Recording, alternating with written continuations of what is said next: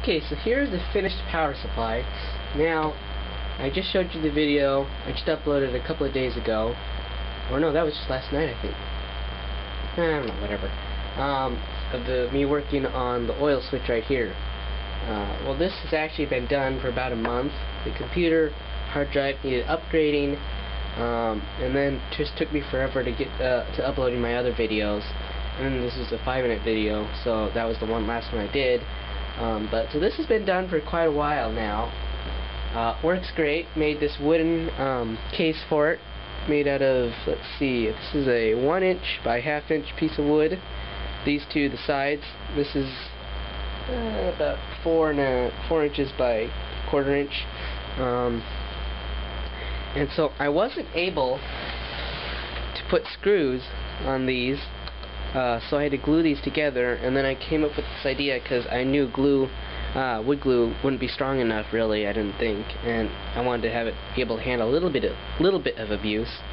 So I put some angle aluminum pieces right here, and then I put these really nice heavy-duty hinges up here. I realized, though, that they're a little bit too low.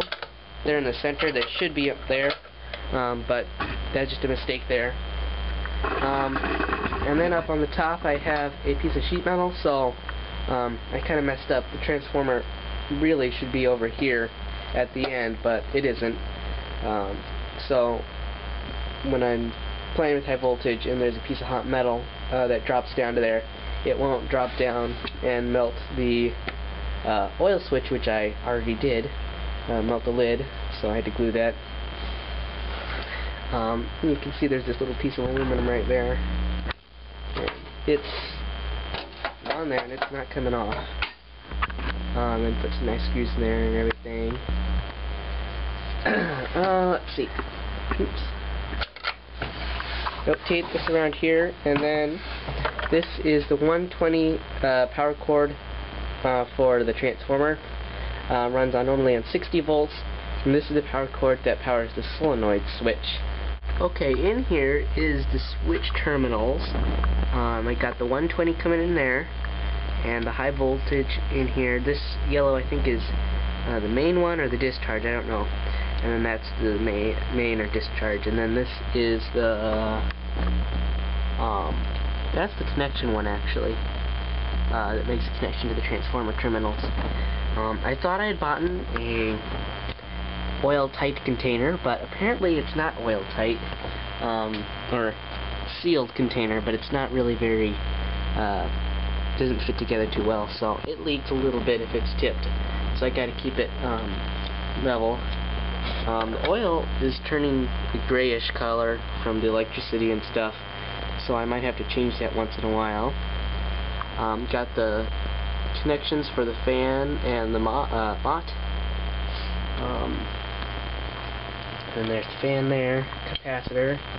I previously had put 4 wires there. I realized 1 wire also going to there, but I realized that made it so this terminal wouldn't work at all. So I fixed that. There's only 3 wires there. Put a heat sink right here, and the terminals, as you can see, sanded the wood down really nice with the big hinges, as I said. Oh yes, I took, when I first built this, I drilled holes at the end of the caps so I could mount it to also something. And then got bolts bolted to the angle aluminum, and the angle aluminum is screwed down to the base. Tub is only glued down, so it's not on there very well. A little accident. That's basically it. So let's take it for a test run. Got a couple things to show you with it. Okay, first test part, we're just going to make some normal arcs. As I said this in the previous video, there'll be a little discharge arc in the oil switch, which will be right about there. So let me turn off the light, and let's get started.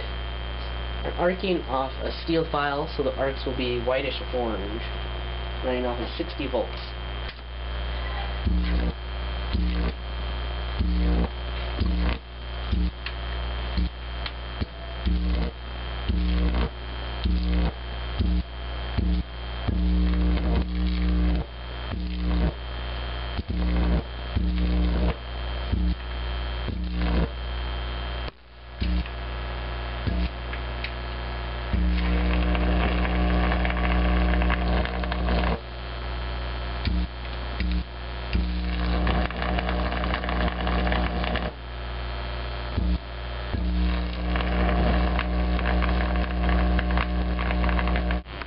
Okay, the next test here is about a 2.5 foot Jacob's ladder. I am using aluminum welding rods, so they will give off somewhat of a blue colored arc.